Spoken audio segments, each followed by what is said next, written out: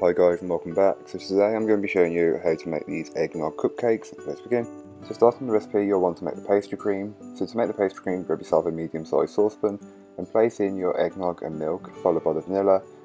And then into another bowl, place your egg yolks and sugar and whisk them together until they are lighter and fluffier in colour and consistency. While you're doing this, place your eggnog and milk mixture on the hob and allow it to come to a simmer, almost reaching a boil. Once your egg yolks and sugar have become well combined and the mixture is almost white, you can then go ahead and start focusing on the liquid mixture. So stir that so it doesn't catch on the bottom, and once it's almost at a boil, you can take it off the hob and add in a small amount or around about a third of the mixture into your egg mixture and just whisk that in. This will help temper the mixture and stop the mixture from curdling once we add the rest of the liquid mixture in. You can then go ahead and steadily pour in the hot milk mixture over your egg mixture and just continuously whisk it as you start pouring it in.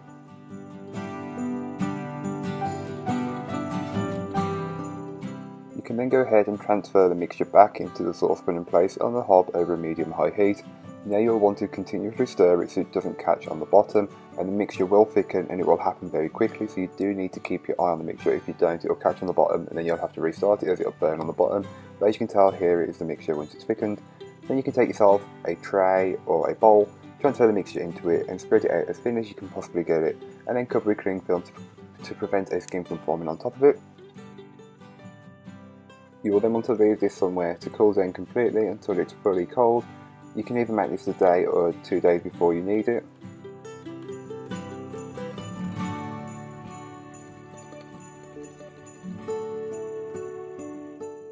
To make the cupcakes, it's super easy. Grab yourself a large mixing bowl and then you'll want to go ahead and place in all of your ingredients, starting with the butter, followed by the sugar, the flour, baking powder and ground spices, then the egg, a dash of vanilla, and then you're good to mix it. So mix it on a medium-high speed until it's all fully incorporated. You might find using the all-in-one method you may need to add a little bit of milk just to help the mixture come together, but add in some milk and mix it until it's fully incorporated. It'll still be the same light and fluffy cake batter that you always make.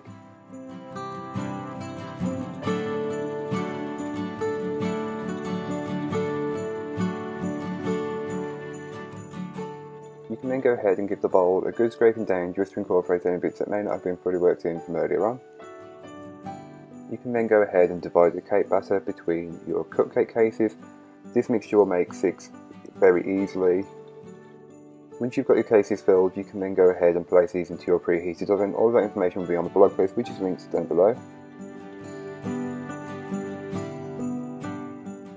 So while your cupcakes are baking, you can make your buttercream. To start on the buttercream, place your butter into a bowl and beat it on its own for around 5 to 10 minutes until it's lighter and fluffier in colour and consistency.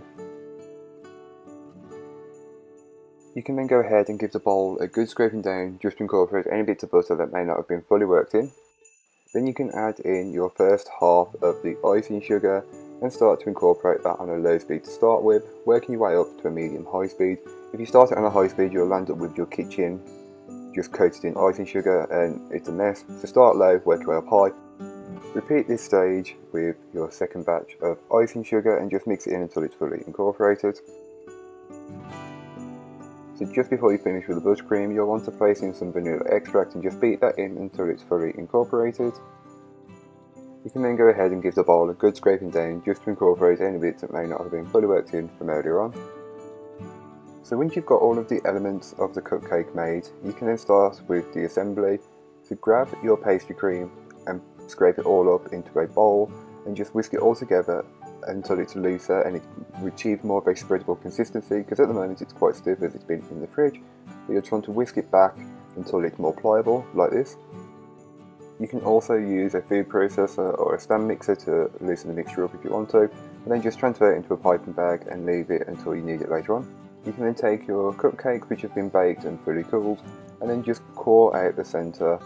I'm using a cupcake corer, but feel free to use an apple corer or whatever you have that works best. You can then go ahead and generously fill your cupcakes with the eggnog pastry cream. And to add a little kick of flavour to the buttercream, add in some of the pastry cream and just fold that in until it's fully incorporated. Then you can transfer it into a piping bag fitted with your nozzle of choice. You can then go ahead and pipe as much of roasted buttercream on top of each cupcake as you'd like. I just went with a normal swirl, but feel free to personalise it and customise it to suit you.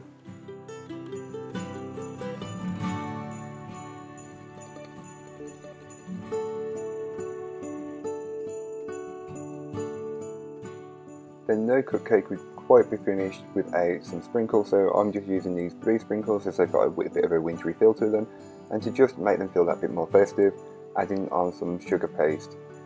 Snowflakes, but that's all for today. I hope you enjoyed. If you did, don't forget to like, comment and subscribe for more from me, and I'll be back again tomorrow with another recipe, so join me then.